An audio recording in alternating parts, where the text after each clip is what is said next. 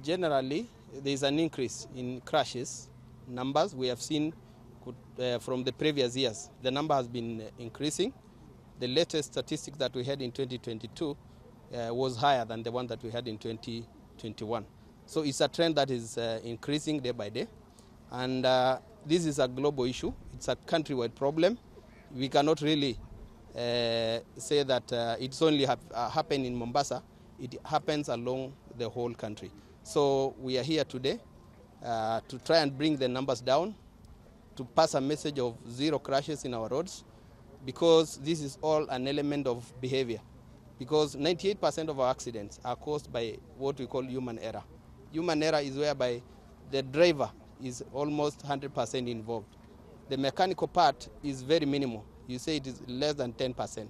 So that is the message we are passing, to try and change behavior of our road users, pass the message of safety to our drivers and everybody who is on the road.